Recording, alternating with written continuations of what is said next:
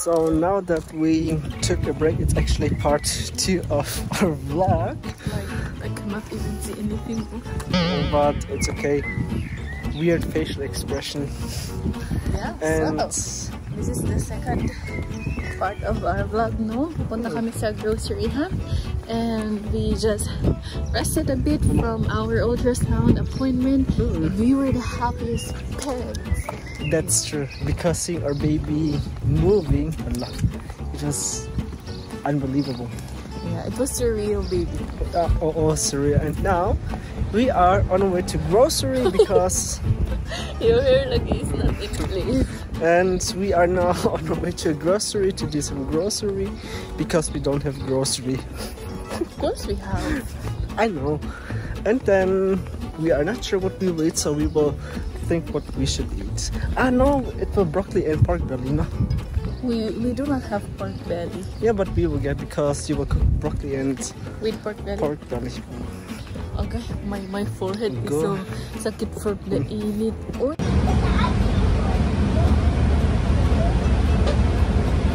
What are you looking for, Palanga? Huh? Are you on a mission to get your straw cleaner?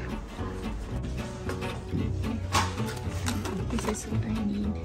But then you also have to buy those straws. So I will then. Because there's another onion because we bought a couple of these and it was sira. Is there anything else that you need? You. Why me? Tara, I'm good na. Hello, baby. Show me your buntis face. Hello?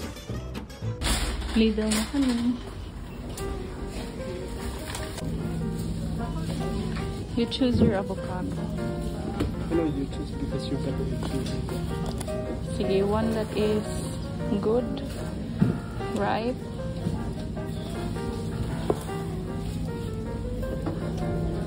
Yeah.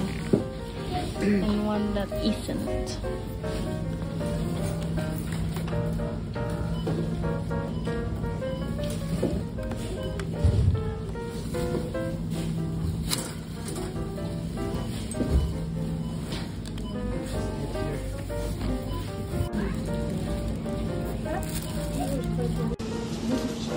So big. Seriously. Baby, I think that's sweet. So, nandito na si asawa. Grocery! Hello.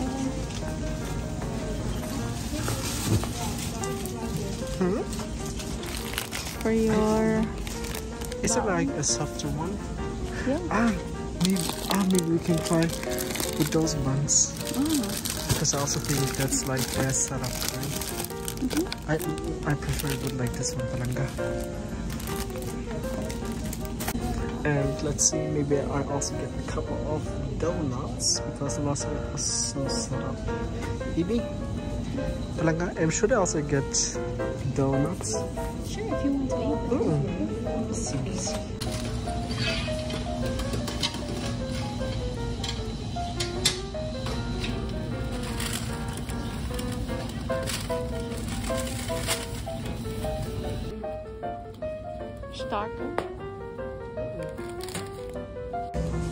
There's also looking for something sour.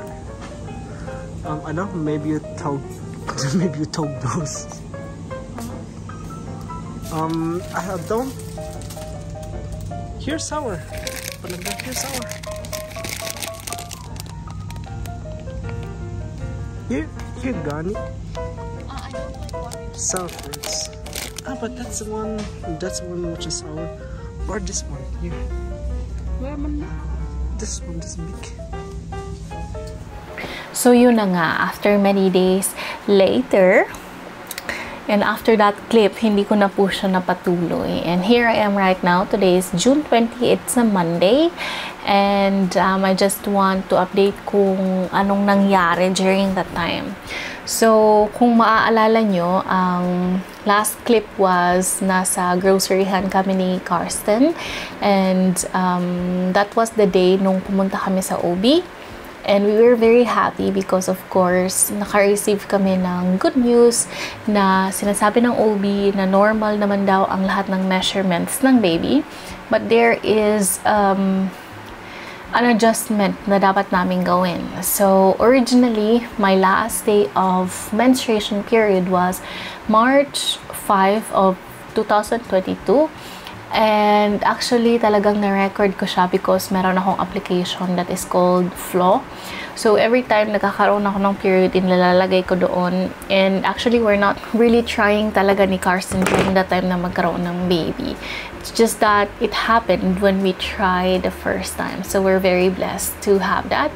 So, I was quite sure na March 5 ang aking last menstruation. However, based sa measurement ng baby, talagang nagme-measure siya ng 13 weeks nung pagpunta namin. And during the time, 14 weeks and 3 days na ako supposed to be. So then, ang sabi ng doctor, finally sabi niya na magma-minus na lang daw kami ng 1 week and ginawa niyang March 12 ang aking last menstruation day. Hindi ko alam kung bakit ganon. Hindi ko din sure kung normal lang ba ang ganon. Since sure naman talaga ako sa last day ng menstruation, but I believe sabi naman ng doctor na normal naman ng baby and wala naman kaming dapat alalahanin. So we're really happy about that. And then nung time na yun is umuwi kami ni Carson, and then after resting like maybe an hour or so, umalis kami ulit para mag-grocery. And nung sobrang init ng araw na yun, and nung nasa groceryhan kami, nung nasa candy area, for some reason, parang nahihilo ako. Na hindi ko maintindihan ba, hindi ko alam kung anong nangyari sa akin. And then, nung nasa meat area na kami, namimili na kami ng meat, parang na-feel ko na parang ang paningin ko is nangingitim. So, I said to Carson na pwede bang umuwi na tayo because hindi talaga maganda ang pakiramdam ko.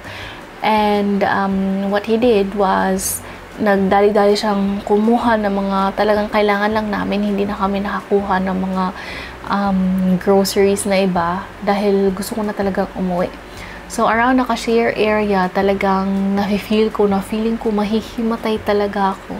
Nagdidilim na ang paningin ko and I do not understand why. Hindi naman ako gutom. Kumain nga kami ng Chinese food during the time. Uminom naman ako ng tubig. Hindi ko maintindihan kung bakit ganun ang naging feeling ko.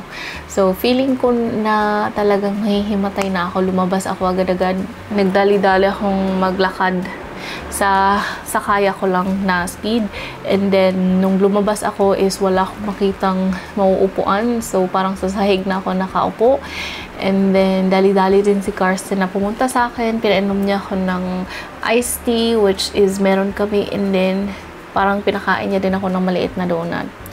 So, that was the time na akala ko mahihimatay talaga ako. So, that was the experience. And after that day, palagi ako nagkakaroon ng migraine. So, that's why I said na, kailangan kong pahinga. And nung pinaka-last na vlog na na-upload ko, nagkaka-migraine ako noon. Ba talagang pinilit ko lang na matapos siya and ma-upload.